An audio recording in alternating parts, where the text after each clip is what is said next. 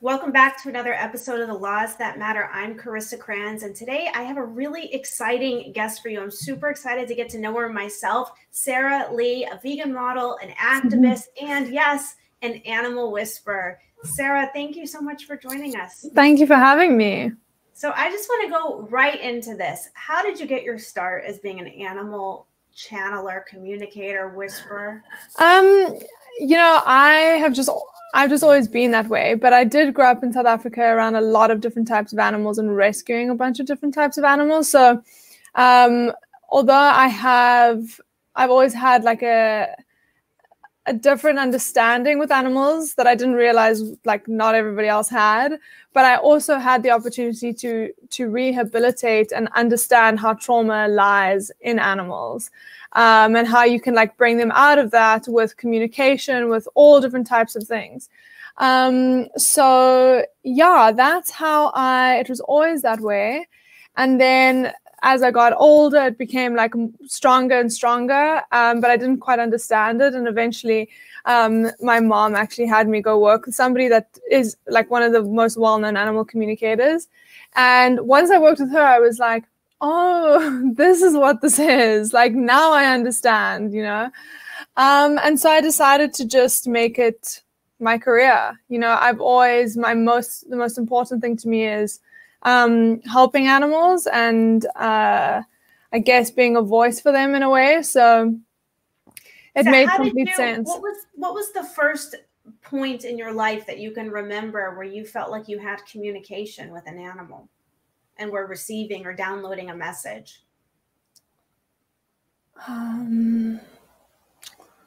For as long as I can remember, to be honest. But as I got older, there was things that would like happen particularly, you know, and then I would like say them and then it would end up being what was happening, you know? So like, for example, when I think I must have been like 10, maybe a bit younger. And I used to ride horses and I was like at the stable. And the one day I was walking past this horse and I just had this image of this horse. There's like this image of this man like hurting this horse. And then there's like these green bottles around. And the man I like knew. So I said to the horse trainer, but I was like so young, you know, and like at that time you don't know these things. But I was like, I don't know why I just like get this. I feel like so-and-so is hurting this horse. And I just like, I don't know why I keep like getting this picture in my head. But as a kid, like you just say it like that, you know, I didn't know what that meant. I thought that was normal to say stuff like that. And then they were like, oh, that's so weird. Anyways, like a couple nights later, the man came to check on all the horses because some of them were sick and you had to check on them in the middle of the night. And he actually found that man in the stable with these like beer bottles that were green, hurting the horse. I'll just put it that way. So do you think it was like a psychic vision that you had, or was it more of the horse communicating to you what was happening? I mean, that is like intuition either way, you know? So the way I got it was more of like an image in my mind. But then it's up to me to now translate that information. So sometimes it can be like a psychic prediction, but I don't like to use the word psychic because I also believe that everybody has these abilities. But sometimes it's just like the idea or the concept or the feeling of something, and then it's up to me to recognize that and like translate it, you know? And so, yeah. How long have you been vegan? I have been vegan 6 years. Yeah, so and you've been able to communicate with animals prior to the shift to veganism. Yeah, but I think what I've seen in myself and also in people that have gone vegan is if we're talking about vibration and energy, when you aren't consuming lower vibrational foods, dead matter, because meat is dead. You can put a bean in the ground and it has all this information in life that it can grow more life. But if you put a slice of meat in the ground, you're not getting more life. It's dead. And when you start not consuming lower vibrational foods, you actually raise your vibration. That can be scientifically proven. And so what I noticed in myself, but then also in people that went vegan, is their intuition and their ability to feel more and be aware of more things around them was deepened. And for sure, when I cut out animal products, processed foods, alcohol, my intuition is much stronger. Mm-hmm. Yeah. I like that. So you had the ability before, but you strengthened your ability when you cut it out. For sure. For sure. And when you get these messages, they come to you as images that you have to then translate. Is that how it comes to you? Most of the time. Sometimes it can be like I can hear something. Like sometimes I will hear somebody's voice. But that's usually people, not animals. And then or it's like an image. Like I will see something, but not with my own eyes. Like that's, I think, what they talk about, like your third eye. Is like you see this, but it's more like a concept of something. And then I have to break that down. Mm-hmm. Yeah. So before, when you were eating meat, I mean, being vegan only, I mean, you've had this gift a long time, right? This skill, but you were eating meat. Did anything come to you while you were eating the animal on your plate at times? Yeah, I mean, I cut out meat, but I didn't cut out dairy when I was 10. Oh. Yeah, because it's been a long time. I was like 10 or 11, I cut out meat because I was spending all my days with these animals, but then I would like go inside and eat an ostrich steak. And that didn't make sense to me. It's like, I also thought that it was quite weird to eat meat. Like growing up in South Africa, everybody eats meat. It's a big part of the culture. But I always found it quite strange. Like it is a weird thing and everyone's like, I love animals, but everybody's eating meat. But at the time, like at 10 years old, there was no social media back then. And I had never heard of the term vegan. But I also didn't have access to the information about like what happens in the dairy industry. You know, like nobody tells children that. They lie, they keep this information from the children, and that's the part that I hate. But once I like saw a video about dairy and I was like, oh my God, I had no idea.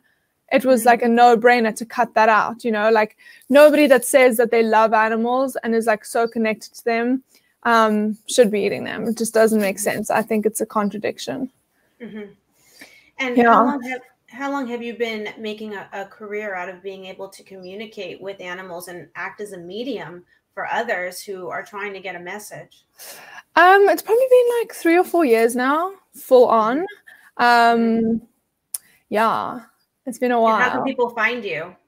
They can find me on Instagram. Most of my clients come from Instagram. So my Instagram is the Sarah Lea. And you can just like shoot me a DM or email me. I am booked for the next 2 months, but you can just email me and I can schedule you for next year. But yeah, from my videos. But if you're not watching my videos about animal communication, then you're probably watching my vegan meme videos that I make. What can people glean from your videos? What can they expect to see on your animal communication videos? Are you communicating with animals as an example? Are you teaching people how to do it? Yeah, so it depends. So it's all of the above. So there's a lot of videos where I have recorded sessions and then post that so people can see what to expect. But the other part is talking about how you can actually communicate with your animals. Like people don't realize that 97% of communication is nonverbal anyway. So when you're telling your animal to sit or to eat or to not do that, like they're not understanding the English word. They're understanding the concept that's in your mind. And when we recognize that, we know that then you can portray more concepts just that same way. But we're not trained to do that. People, they write it off as like, oh, that's so weird. Like that's just your imagination, whatever. But that is what communication is. So yeah, a lot of explanations of that, a lot of explanations about how we can have a more holistic approach to rewiring trauma in animals, understanding that the way that trauma sits in a child is the exact same way that it would sit in a dog, for example. Because my thing is like, yes, I love having these clients and like, you know, having a career off of this, but my whole point is to equip everybody else so they don't have to keep coming to me, you know?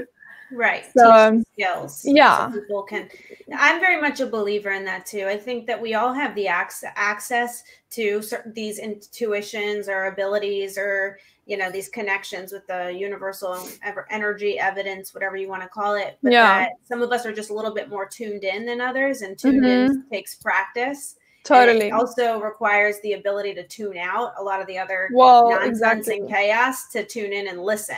So, and sometimes people just need tools. They need teaching. They need 100%. Yeah. And that's what like, I firmly, like, everyone will be like, oh, but this is like so crazy that you're born with this. And I'm like, yeah, but everybody's born with this. But at some point we're told as a child, like when we have an imaginary friend or whatever, oh, don't be silly. Oh, don't be stupid. It's just your imagination. And that's all suppressed, but it's still there. You just, for some reason, I'm surprised. I have no idea why that survived in me. But it did. And yeah, once we like get rid of the ego, there is so much happening, but we rationalize everything. Did you have imaginary friends? I did. I had 2 of them. I don't know if I did have imaginary friends, but I definitely was aware of every other thing around me, you know, that you can't see. My mom said that that's a sign of intelligence if you have imaginary friends. For sure. Exactly. And I just wish that like more adults like embrace that, because I will always trust if a dog or a baby doesn't like somebody, I will always trust their opinion because it's the truth. Yeah, you know? They're more connected to source energy a lot of times, and they're fresher on this world. The longer we're here, the more tainted we can become, especially when we tune into the television networks these days, and you have all that brain pollution. Oh my gosh. You know, when I don't watch the news. Like I never grew up watching, like, I don't know what you watch, like Fox or CNN, all of these things. I never.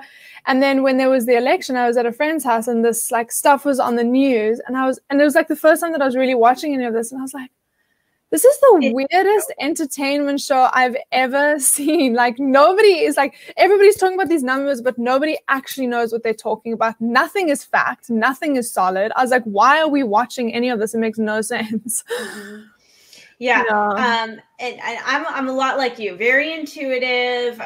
And if I have all that stuff tuned into my existence, it's very hard for me to tune into what I need to do in the creative for this world. So, quick fun fact. So my dad's coming to visit me for the Thanksgiving holiday. And I actually have today the maintenance guy in my building hooking up a Bluetooth headset to my TV so he can watch Fox and whatever he wants. And I don't have to hear it. That's so because funny. I can't listen. I can't. It's like the TV's in the center of the house. I don't want to hear it. Yeah, no. You can't.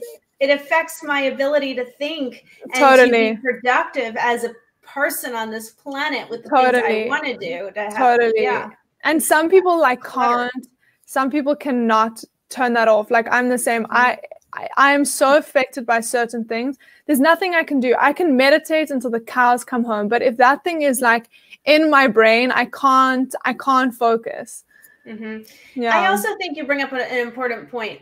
A lot of the most intuitive people are highly sensitive and are empaths. And I think as a child, we're taught, don't be so sensitive.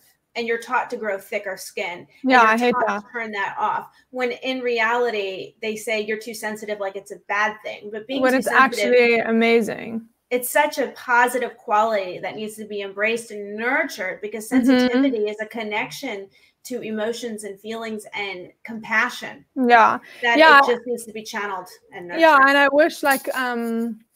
I wish children were nurtured in that way, you know, because the problem is that I see what I experienced, but then also I see younger kids now. Like I have a lot of parents reaching out to me because their children have like such sensitivity issues, but they know that their children are super intuitive, but they've got no idea how to manage it. And, you know, the problem is that if you aren't, first of all, aware that you have this sensitivity or this ability, you have no idea how to control it. And so all of a sudden your days are just like, for example, when I was younger, I never had control over my day and the way that I would experience it, because there was just suddenly, I would just be affected by so many things.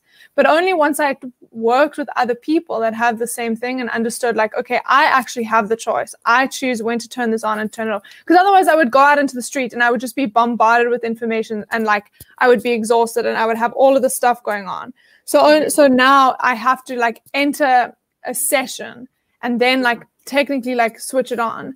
And I just wish that you know, that these things were just like discussed with, you know, because we're born with these tools. Like we come here to learn certain tools, like how to do break-even charts and like tax and stuff. Like those are worldly tools that we need, but we also are born with tools.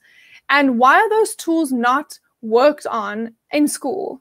Mm-hmm. We are all born with them. Like, why is it not something that's part of a curriculum? Why aren't we meditating? Why aren't we learning how to be in control of our minds and the way that we feel and raising our vibration and our feelings and all of those things?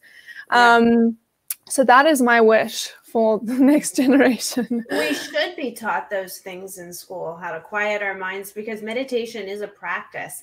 I always say that, you know, everything in life is practice, whether I'm a former professional ballet dancer, a lawyer, it's all the practice of ballet, the practice of law, the practice of meditation. It's all practice, and being able to connect with that higher energy source and that universal source requires practice. And the stronger, the more you practice, the stronger your connection becomes. Yeah. And then the more you acknowledge the connection, the more excited the connection becomes, because that's co-creation. It's working with you to create what you want. Totally. Yeah. And I think people I think maybe people just think I'd bounce around and get this information. It's not that. I have to have so much discipline.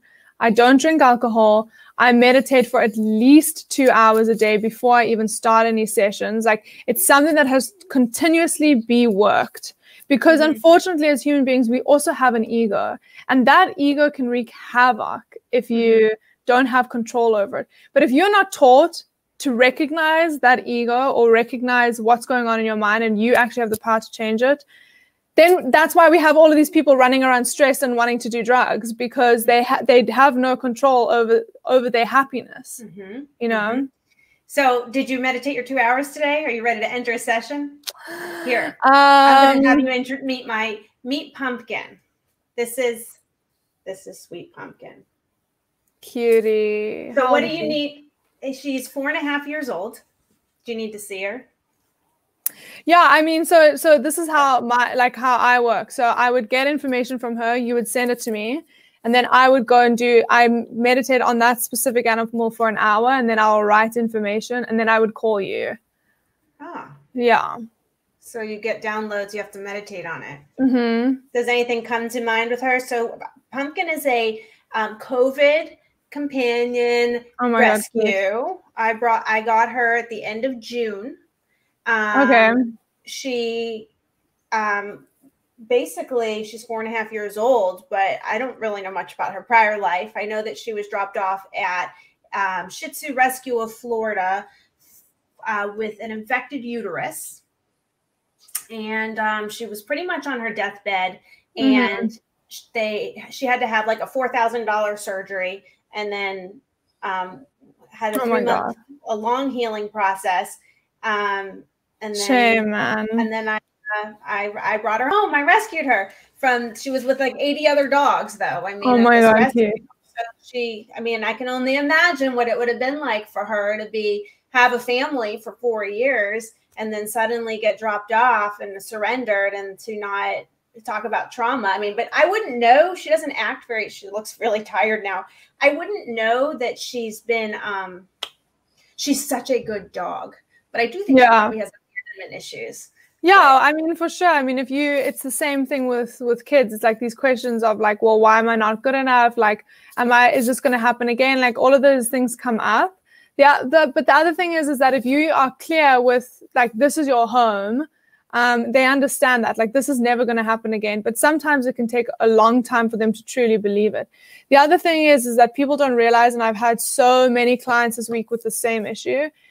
When animals are put on medication or have to go under anesthetic, if we think about it on a physical level, that anesthetic literally, it has to be so strong in the body to put you into such a deep sleep, but not kill you, but allow you to not feel anything while like literally so much pain is like happening to your body in an operation. That stuff is so powerful. It literally changes all of the energy of an animal, and it takes like 6 months to a year for that to come out of the body. The same with human beings. And so like, so when animals come to me and they've like just had a surgery or whatever, their energy is like all over the place. It's finding its way back because it just like wreaks havoc on the energetic system.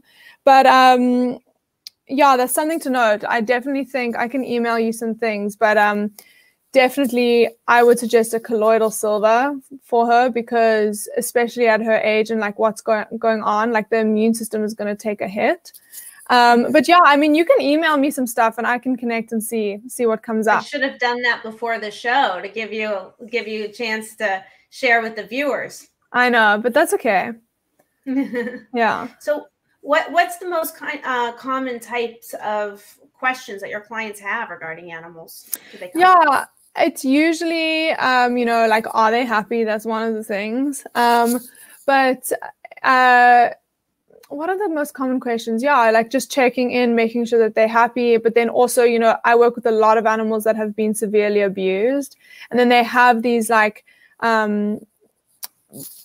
negative behavioral systems that are linked to abuse. So then it's my job to go in and then see like them show me what that experience was, only so that I can understand it, so I can understand what their triggers are now. It's like it's PTSD, the way that we need to understand what our human triggers are. It's the same with animals. And then my job would be to understand that, say, okay, so one of your main triggers is men in black coats, hypothetically, or like I don't know, pans crashing or whatever. And then it's like my job to now have them overcome that fear and attach a more positive outlook on that specific thing and rewind, take out the negative so that they don't have fear with those things. And then also, you know, building confidence, understanding like what else is going on. Sometimes people don't know what happened to their dog. And then if it feels relevant to the animal, then they would show me an experience. But they'll only ever show me something that's relevant to now. Animals don't live in the past like human beings do. You know, right. So, but then they also show me a lot of things about the people. Like I just had a dog show me, this woman had all these questions and she wanted to know this and that. And then I connected with the animal, and the animal was like, all he would show me was this man sitting on this rocking chair coughing. Like I can hear him coughing like so much. And it's almost like he refuses to acknowledge the cough. So I'm like, hey, I'm so sorry. Like, I have nothing else to tell you, but like this dog is so worried about what I assume is your husband, this terrible cough. And it's like, he won't get up and go fix it. And she's like, well, that's crazy because we've been having so many fights because he refuses to go like check it out. And I'm like, listen, your dog is so worried about it. And it almost feels like there's like this window of time and he's not going to have grace with this. Like he's going to learn a very harsh lesson if he continues to be so stubborn. I was like, I don't know your husband, so this could be completely wrong, but like he needs to go to the doctor tomorrow. Anyways, they forced him to go to the doctor, and she just called me like 2 days ago, and he actually has like full-blown lung cancer. Oh gosh. Yeah, and so that's what the dog was showing me. Like there is this thing going on. And he just thought like, oh, it's just a cough, it's just a cough. But like the dog was like, no, you are like going to die if you don't get this sorted out, you know? So sometimes it can be about the people. Yeah. I hope that he can get it sorted out. Yeah, I think it'll be fine. It's not a good one. I know. Do they know what stage it's at? It's stage 4. Yeah. That's not good. Yeah. That's sad. But let's pray. Hopefully he'll be fine.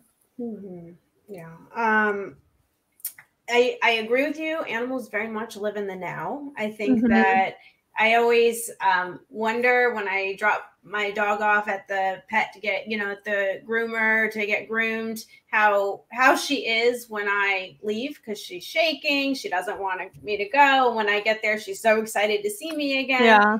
But they always say, oh, no, she was fine when you were gone. Out of sight, out of mind. I'm like, totally. Oh. And they know what they like. They don't particularly, for example, like she might not particularly want to go. So she knows what might work to let you know that like she needs to stay with you, But then once you're gone, that behavior doesn't work anymore, And I do sometimes wonder if she misses her prior family, but I guess she's in the now with me, so she's not really thinking about them. I mean, yeah, that's something that like I would have to look into, but it definitely is possible, because that like our initial, even the same with children, like your initial experience as a child is what informs you, So that definitely could be a thing. But at the same time, like if that has been communicated to her that like you're in a better place now and you have this whole new brand new experience, like rewiring this thing, because the other thing is like you are their leader. So if you are saying like, oh my God, I'm so sorry about what happened, they're so present. They're like, wait, why is my mom like this? Like, oh my God, what's happening? Why is she like saying I'm so sorry, you know? But if you have this more positive, like forward looking perspective, that definitely has an effect on them. But it could be a thing. I think like I believe it's the same with children. Like I believe that like everything needs to be communicated clearly. Like holding information from a child or a dog is the worst thing you can do. Like if you want to equip them to live fully and happily in this world, they need to know the world that they're living in.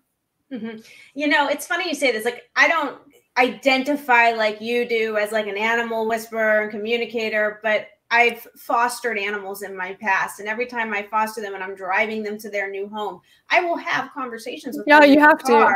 You have telling them, but I'm talking in English out loud, but I'm telling them, oh, you're going to your forever home, and this is gonna be great. And this is gonna be great. And people think like that is so weird and crazy, but like if we look at the fundamentals, that is communication. Like people are like, oh, but they don't understand you. Well, really? So then how, when you tell your dog to sit, or you tell your dog that you love them, and and like I hear men saying this all the time.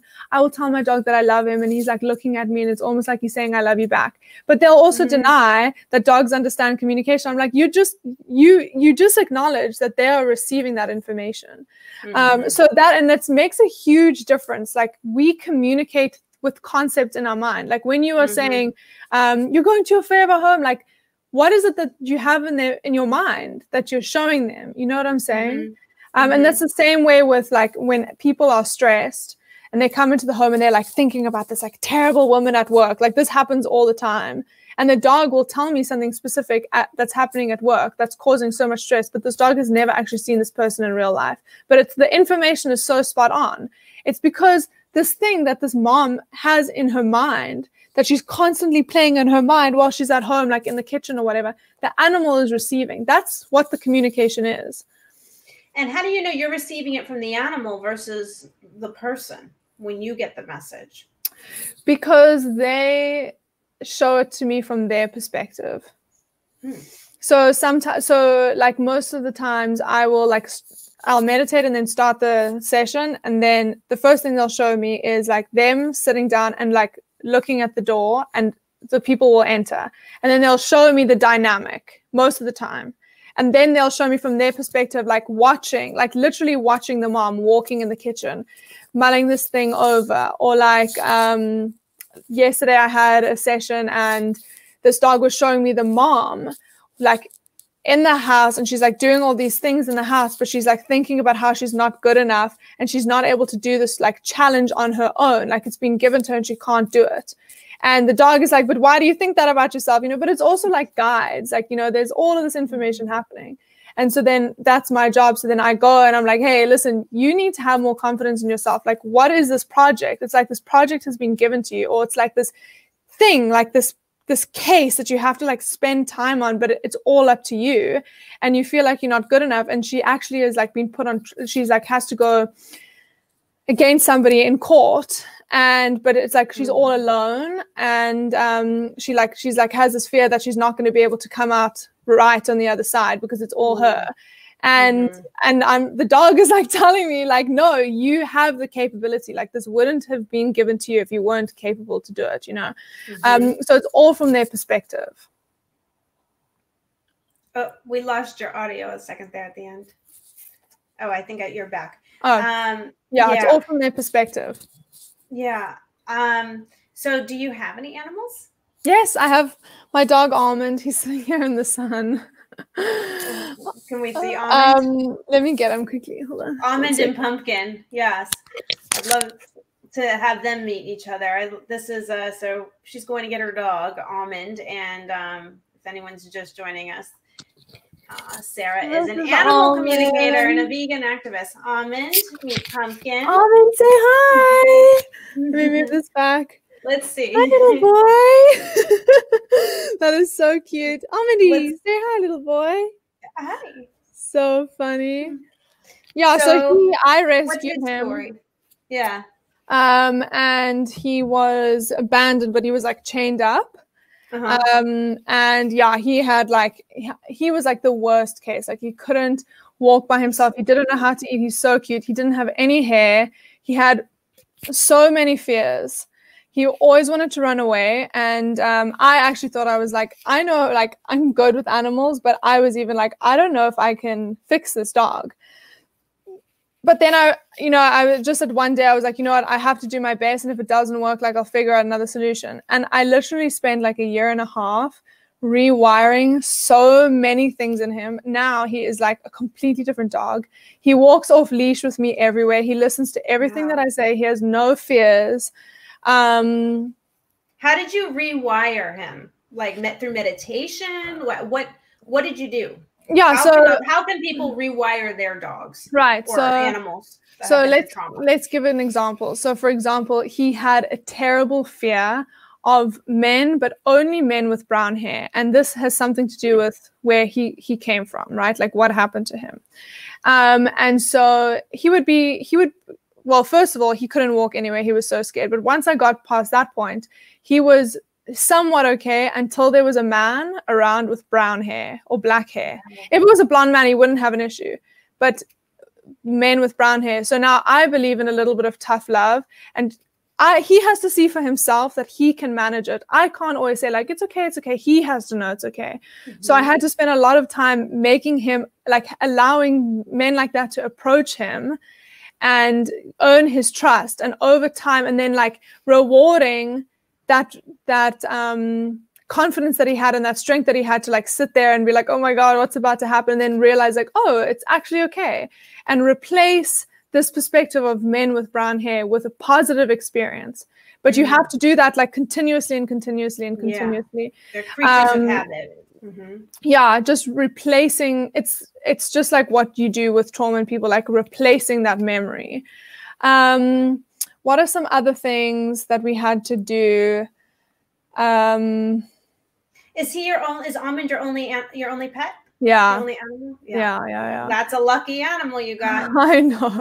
Why did Almond speak to you as opposed to all the other animals that you must, receive messages from? It must be something about Almond. I just got a message from one of my friends one day, and she was like, she has a rescue, and she's like, I have this dog. He just came to me today. I can't look after him. I also like don't know what to do with him. He's like so traumatized. Please, can you foster him? And I was like, actually, I just left my other job to do this full time. Like I have more time, sure. And yeah, he came to me. I was supposed to foster him, but it was a complete foster fail. I like the foster failures. I know, they're the best, but it was a lot of work, like a lot of fear and things like that. But it's been completely worth it. Yeah, he's so cute. Did we see him again? Minnie, come here. Let's see. He is so cute. He's so cute. He walks, and that's the other thing is like equipping them with independence. Like he walks far better off leash than on, because that's another thing is like you got to be careful, because if it's on a main road, like that's probably not safe. But working off of them realizing that they can rely on themselves and you trust them, like there has to be equal trust in order to have a good leadership role. Both the leader and the person that's underneath the leader, there has to be mutual trust and understanding and respect. And that takes time. Like that's the one issue that I have is like people will rescue or adopt animals and then they just immediately expect everything to be great. But animals have to also learn that you are trustworthy. It takes time. It's the same with people. If you get a foster child or a child that's been adopted and has experienced trauma, that child, even if it's really young, is going to take time to realize that, oh, I can trust this man. I can feel safe around this man. It's the same with animals. So we have a couple of comments here and questions. So here's one. Give us some tips on how to better read our pets, understand them and their language. Yeah. So I just want to interrupt before you answer the question. Like I know, like I get super stressed out, right? I'm running a law firm. I run a BeVeg, a company. I've got operations staff. I get stressed. And my little pumpkin, I swear, she looks at me and she just looks with such love, but such worry. Like, it's okay. Like, if she sees me in a heated whatever, she's like, Mommy, calm down. Right. But how do we read them? When you say that, how do you know that? I find it so interesting when people say that, because that's exactly what's happening. But how do you know? I just look into her eyes and I see it, I guess. Exactly. I just see it. Exactly. Like, and I mean, but that is true. Like, people will be like, oh, but that's so silly. Like, how would you know that? But that is true, what you're saying. And so that's what I say to people is like, spending, if you just quiet your mind, like, not everything has to be in words. 97% of communication is nonverbal. So if you have an animal, like, quiet your mind, take a second, stop with all the jibber jabber, and sit with your animal and see what comes up. And when these things come up, like, people will say, like, and especially, like, most of the time it's the men that are the skeptics. And they're always like, they just like are so skeptical of what I do. But they're the same people that'll be like, oh, I feel like he's really homesick, or I feel like he really doesn't like the carrots. And I'm like, that's so specific. How do you know that? Out of all the things, if you sit with your animal and you're just quietening your mind and you're just seeing what comes up, which is what I tell people to do. Out of all the things that your brain could formulate, why that thing? Because that is the truth. That is the communication. So I always tell people, like, take that as the truth. Don't always, we're so used to being like, oh, that's so silly. Like, it's a weird imagination, like, but it's not. That's the truth. Yeah. So, yeah. I know that, like, in the past, I love cats too. And I've been a very good cat person. People say I'm like the cat whisperer, because cats that don't normally like other humans always really like me. And I think that my whole thing with cats is they sense when you're afraid of them, and when you give them that power and that control, they're gonna take advantage of that. They're gonna stay in control and keep that power. But there were times, like, when I was fostering, and they were like, oh, be careful, this Benjamin was the cat's name. Benjamin's can be a biter. And I was like, Benjamin's not going to be a biter. Oh, no, he's a biter, they would say. So I had Benjamin in my house, and every time Benjamin went to nip and bite, I would take my hand and I'd put it further into his mouth. And he'd be like, and he was so taken aback, like, wait a minute, it's not working. My bite's not working anymore. She's not afraid of it. And then before you knew it, he was trying to, like, go, like, get away from my hand. And he didn't bite me because he wasn't afraid. Funny. He saw that it didn't work on me. I wasn't getting afraid of him. Right. But if people approached him with a little bit of, oh, is he going to bite me? Oh, is he going to? Then suddenly he bites. Yeah. Because he senses it's a communication. They sense the energy of the fear. Totally. And also, like, what you're perceiving, like, why give that, why say that about, like, something else? Like, why already give them that narrative? Like, oh, he's a biter. That's the first thing. The second thing is like, okay, yes, there is this understanding of communication, but then there's also the understanding of psychology, and they're completely different things. The psychology and the domestication of cats is completely different to the psychology and domestication of dogs. And so this is where you have to marry these two things, like, yes, you have to work with intuition and compassion and all of these things, but we aren't one-dimensional. We have a physical body, we have a emotional body, we have a mental body, we have a spiritual body, and it takes a holistic approach. So sometimes people will contact me and they'll say, like, oh, they're having these health issues. And I can say, like, well, I see this, but this is a physical issue. They need to go to a vet. But sometimes this dog will have severe anxiety and the vet is putting them on all this medication. And I'm like, well, it's not a medical issue. It's an emotional issue. So they need to come to me, It's a matter of the individual. So have you gone through trauma in your life to be able to identify with trauma so well? For sure. That's the only way that I understand how it lies in the body. Is that something you're willing to share?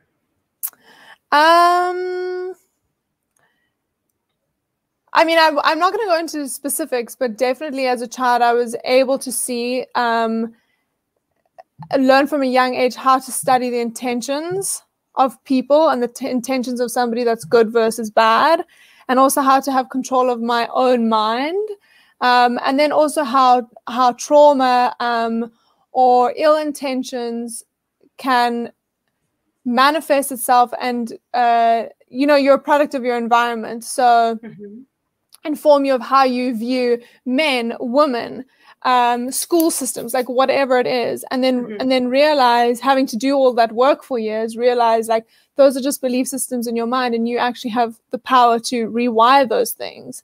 That was huge, you know, like to not be a victim of what has happened to you. And so me experiencing that in myself and being able to recognize that in myself, I understand how that trauma lies in everybody else that's sentient, because it's all the same thing. Doesn't matter if you have fur or you are human. I want to answer another question, because I think this is a question a lot of people want to know. So how do you discipline your pet, basically, without making the pet feel bad, but teaching them their lesson?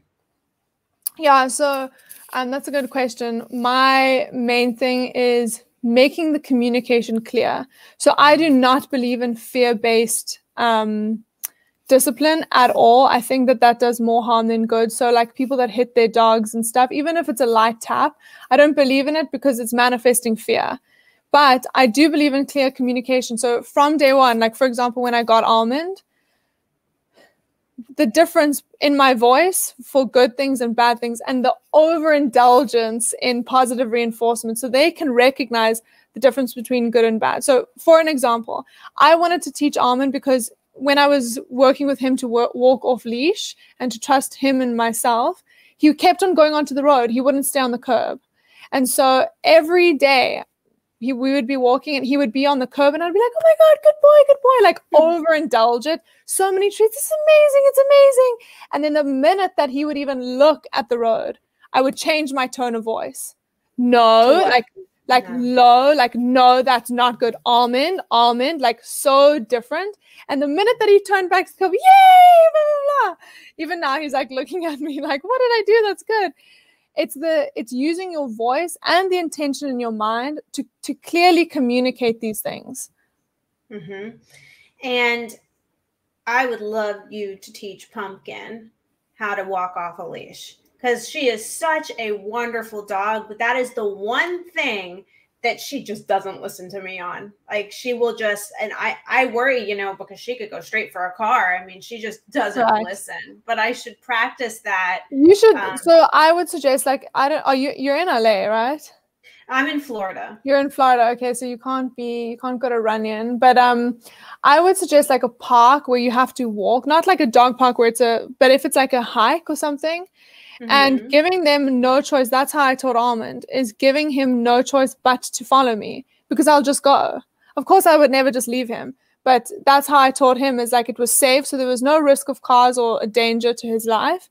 But I put him off leash, and actually they don't want to be without you. They need your guidance. And they also see that they benefit from listening to you. So every time he would come to me or come back to me or follow me or come back when I called him, I'd give him a treat and like positive reinforcement.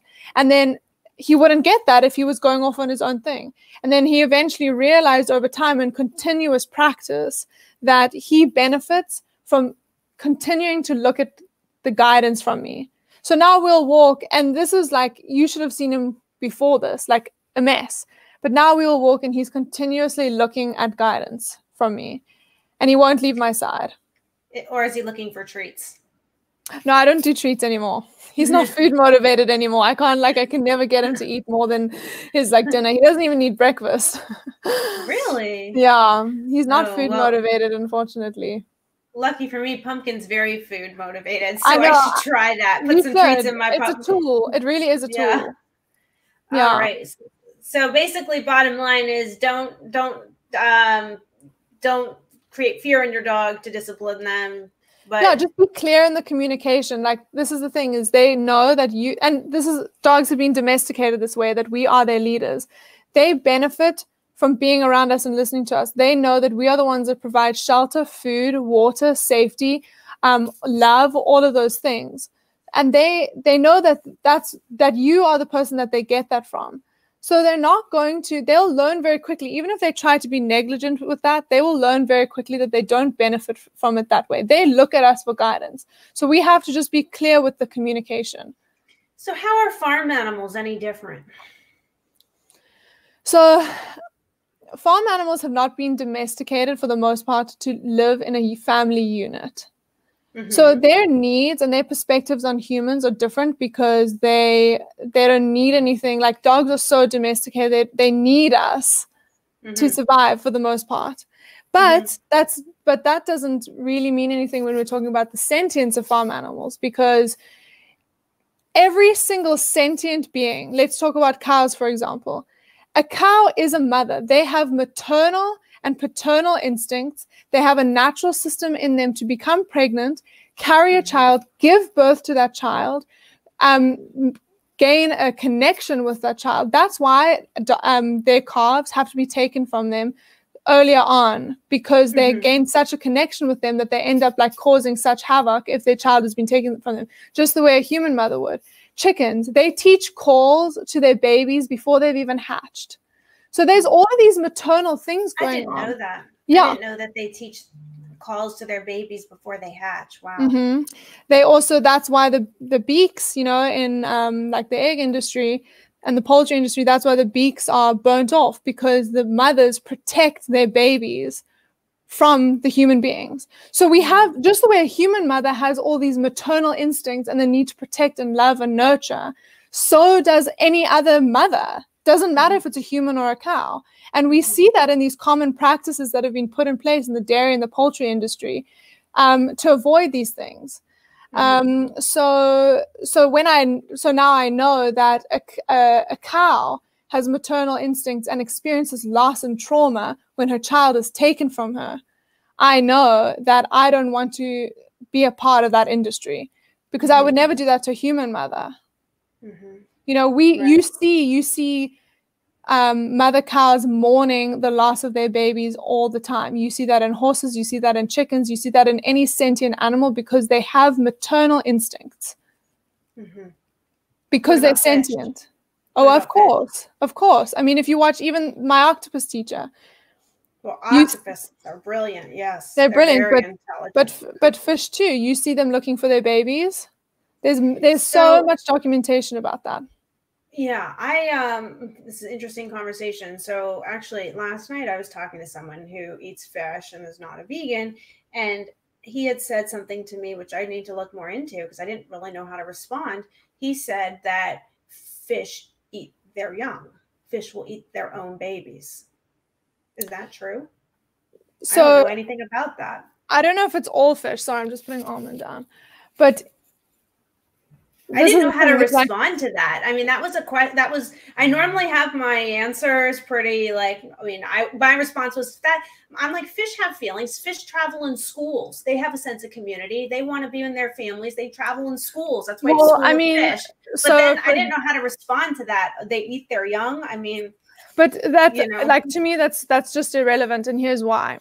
Because that is a fish's natural system. If a fish, it's the same with when there's a runt of the litter and the mother dog leaves the runt because the runt's not going to have a good chance of survival, right? So that doesn't mean now that I've got to go eat dogs.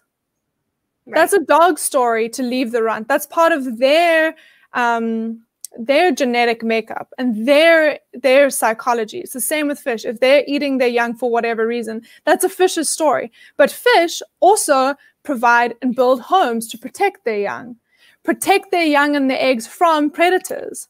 They have these instincts to protect their families and their loved ones. That is true. You can go look at that on the internet wherever you want.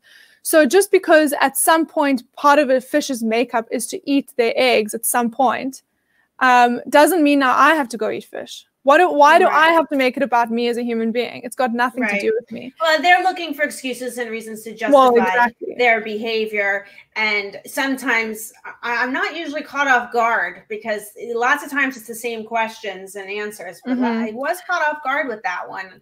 I think I handled it right when I said they travel in schools and they have a sense of community and they sense fear. Like if you're snorkeling and you see a fish and you go up to it, it's going to go the other way. Well, exactly. Fear. But I mean, if we can know that this is a scientific fact, that a fish creates a home and protects its babies from predators, we know that it has maternal or paternal instincts. That's a scientific fact. So if I know that something has such sentience to have those instincts, then I recognize that it's sentient. So why would I then cause harm to that thing? Well, Sarah, I've truly loved this conversation. I don't even want it to end. I feel like I could talk to you for a really long time because you have so much wisdom to share. Is there anything, that I haven't asked you that you'd like to discuss, or anything else?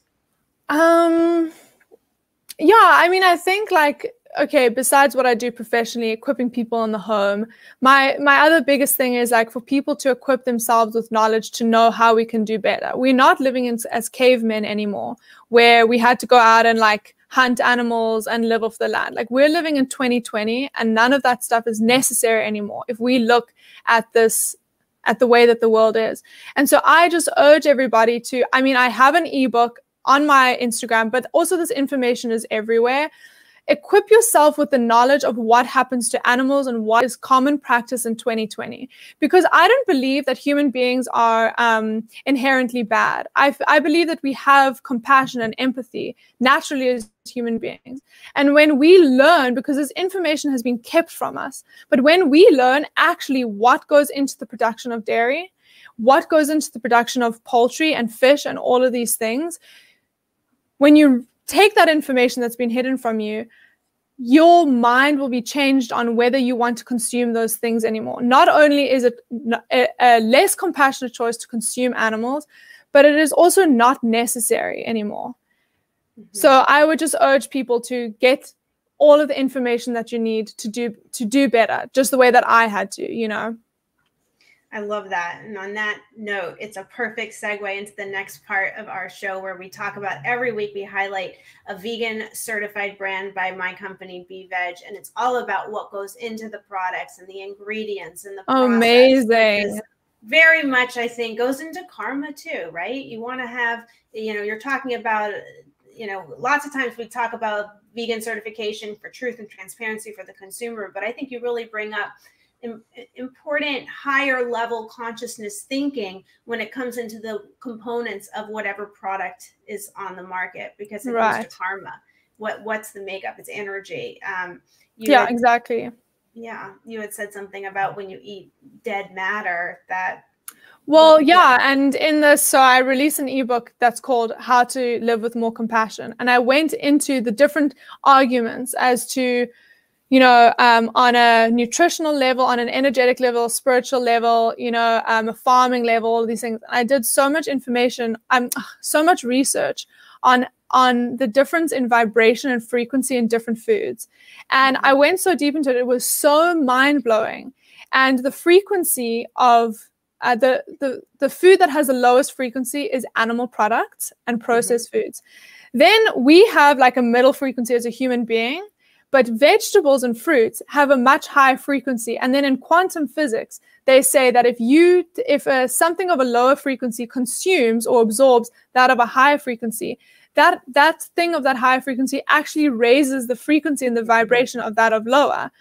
Mm-hmm. So by knowing that as science, we know that consuming something of higher frequency, like a whole food plant-based diet and our products, we are literally raising our vibration. It sounds hippie, but it's actually scientifically true. No, it doesn't sound hippie. I think anyone that is aware and on a path of spirituality and awareness is aware enough to know, and even if they're not on a path of spirituality, if you're a human being, you are aware enough to know that when you are around people in your life that are vibrating at a higher level, they bring you up or they bring you down. And that's why it's important that we choose our inner circle very carefully and wisely, because those people determine how you are actually operating and vibrating in this world and what you can accomplish, because vibrations will limit you, or it'll cause a great expanse. And that goes down to the food on your plate, or the cosmetics that you wear, or the ingredients in a product, which is, like I said, the perfect segue to the next portion. Yes. And I really don't want to let you go because I'm having so much fun talking with you, but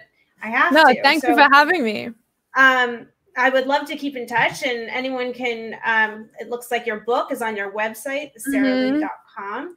And I would love to stay in touch, and I'll maybe reach out to you regarding Pumpkin for some thoughts, so I can know more about her feelings, but beyond what I see in her eyes. And I love that you want to know more, All right, Sarah. Well, thank you so much for your time and your energy, and I hope to have you back here soon one day. Yes, thank you for having me. Have a great week, and happy Thanksgiving. Yes, happy Thanksgiving. Happy Tofu Day. Oh, yes, exactly. Now for the next portion of the segment, every week we highlight a vegan certified brand of the week, and we have some breaking news here with BeVeg. We just got our 17067 ISO accreditation. That's in addition to 17065.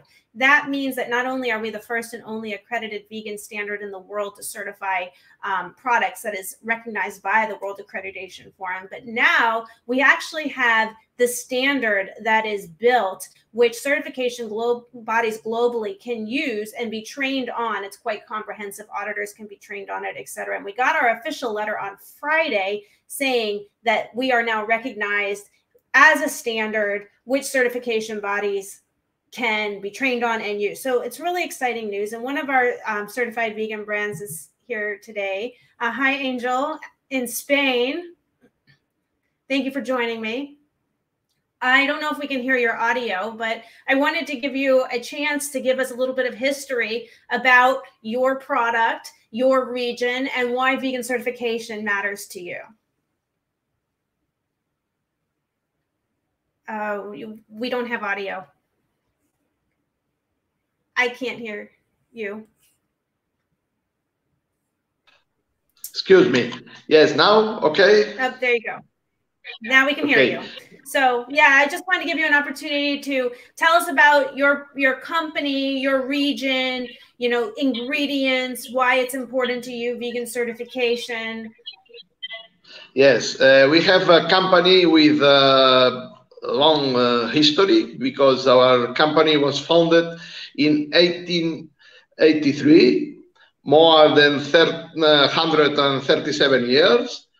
It's the second family and the third generation of our family in the company. We are located in the south of Europe, in the Pyrenees, in the border between Catalonia in Spain and France.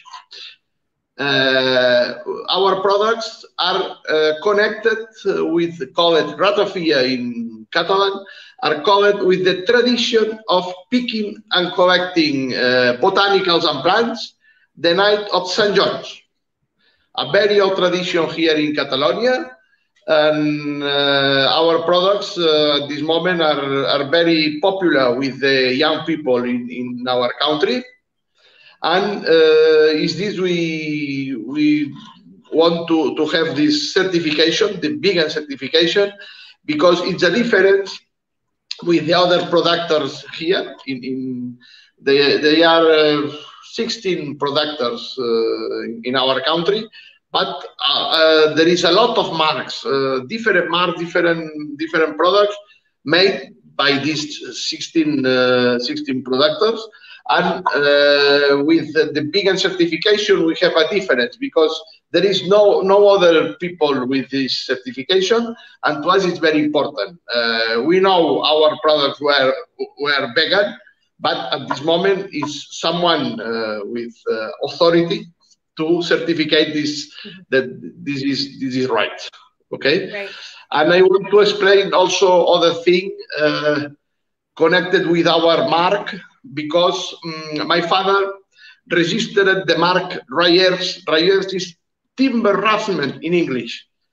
And we connect with this tradition of transport timbers by the river because my grandfather dedicated his life to transport timber from the Pyrenees to the Mediterranean Sea using the rivers of our country. And we have connected these two traditions, picking botanicals by St. John's Night and to transport timber by the rivers.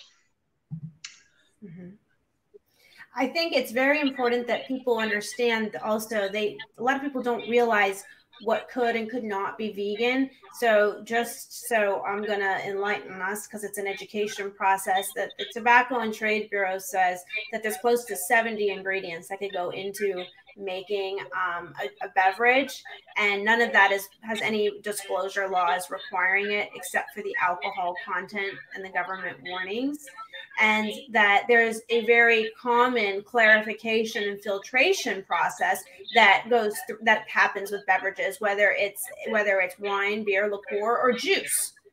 Even juice and coffee, every beverage, unless it's unfiltered, has a filtration clarification process that always needs to be looked into and vetted, and the laws do not require disclosure of that. So it's important for transparency and truth. So I'm so happy that you have this history with your company, and that you're also forward thinking with your company to realize the importance of having a truthful and honest vegan claim.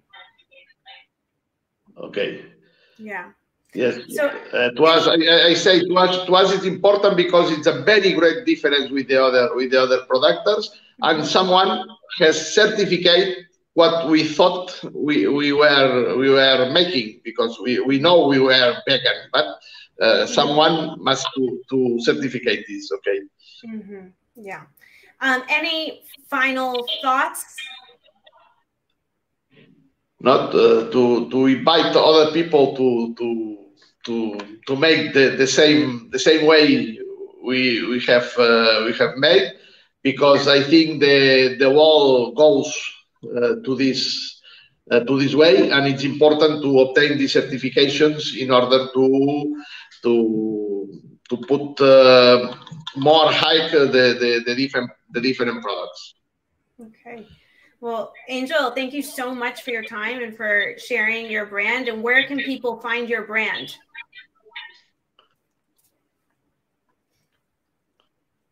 Where can people find your product?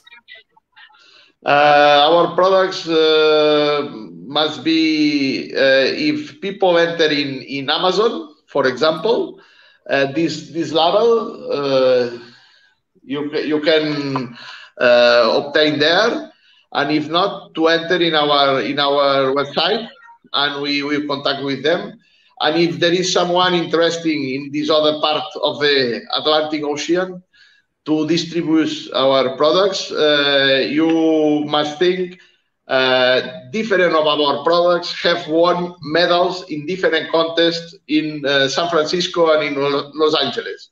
I think it's important, if someone is interested, to contact with us, and through you, for example, you can give them the contact, and we are interested, and we can continue and to establish some relationship with people in this other part of the Atlantic Ocean. Mm-hmm. Well, thank you so much for joining us on my time zone. I know it's later there, and our show is coming to a close. So we will definitely put up your link on our website and send everyone to it. And, congratulations on your vegan certification. And for everyone else, thank you for joining us for another week of The Laws That Matter. We'll be back next week, same time, same place on Jane Unchained News Network at noon Eastern Standard Time on Wednesdays.